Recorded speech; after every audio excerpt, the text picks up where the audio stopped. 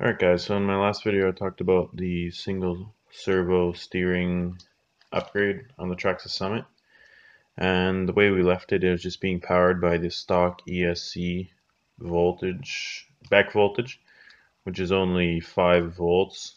And it was better, but it wasn't super good.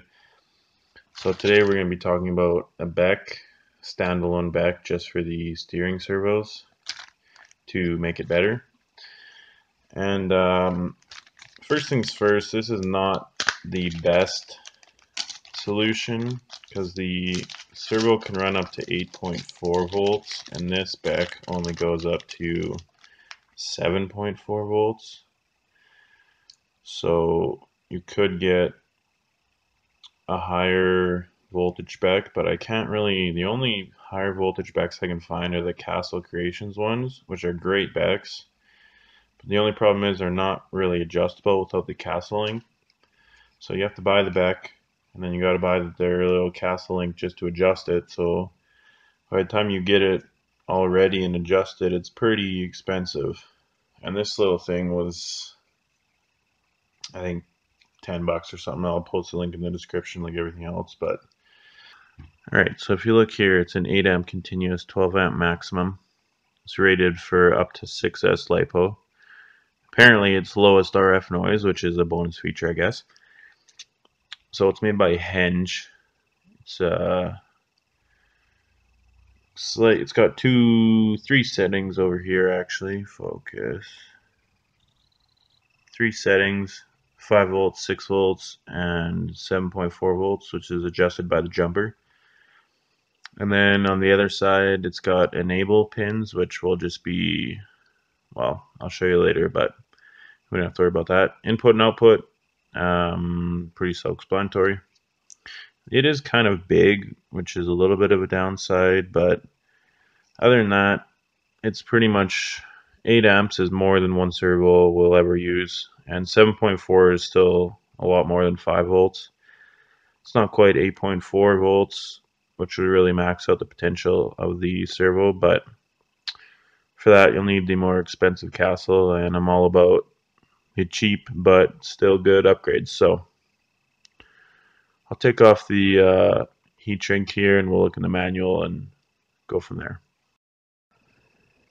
Alright, so I'm looking in the manual here. It's a pretty typical Chinese manual, just hard to read and complicated, but long story short, it is a switch mode power supply, which is good compared to a linear power supply.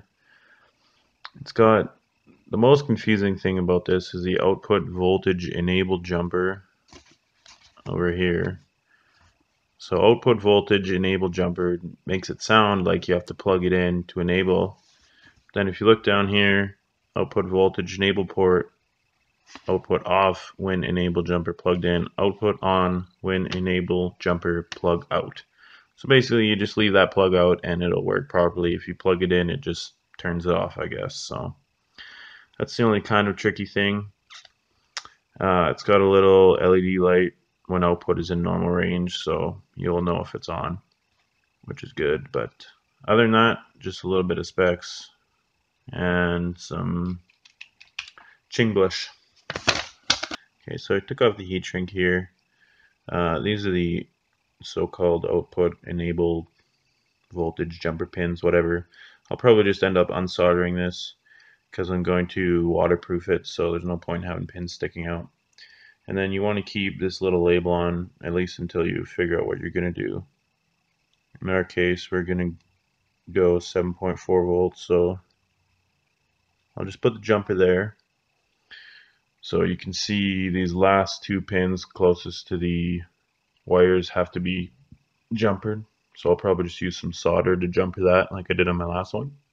And then we'll be ready to go to do some direct soldering. Alright, so all I've done here is remove these 3 little pins for the enable.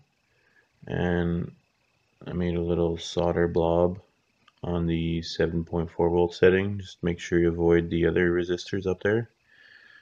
And then I'll just hook it into my 4S battery.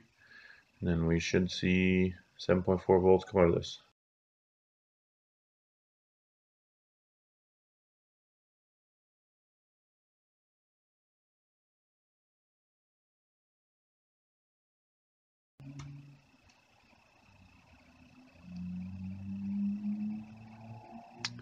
Okay, so a little bit of difficulty with my cheap meter, but as you can see, 7.4 volts.